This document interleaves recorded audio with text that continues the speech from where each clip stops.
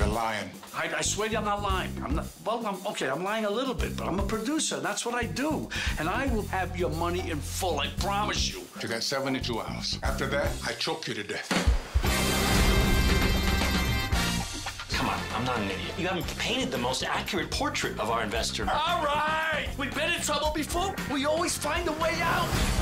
It's all over the street. You need money. Why don't you guys come by the set? Frank Pierce is gonna be there. Excuse me, Mr. Pierce. I'm so sorry to bother you. Can I get your autograph?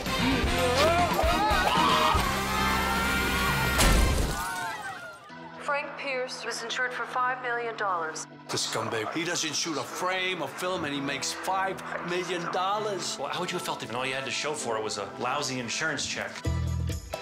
Look, I got a scam. What do you mean a scam? We make it look like we're actually going to be putting together a movie.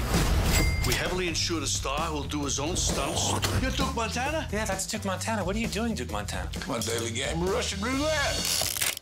You are perfect for this particular part. I really connected to the story. Yeah, but Duke is like a Western, you know, it's very masculine. Congratulations. Bang! We kill him in a stunt, he's dead. And then we're rich. We're rich. Action!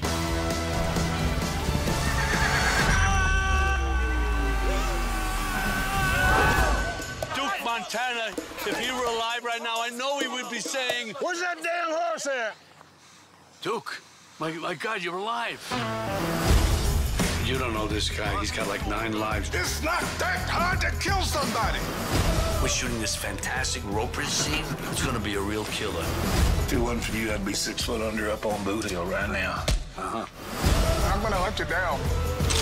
These people are ready to die for you. Not the best choice of words. We in the business. What kind of a human being are you? Well, I'm a producer. How is it a guy making $1 million movie don't have a better car? I don't believe in ostentatious flamboyance. What, are you stupid? No.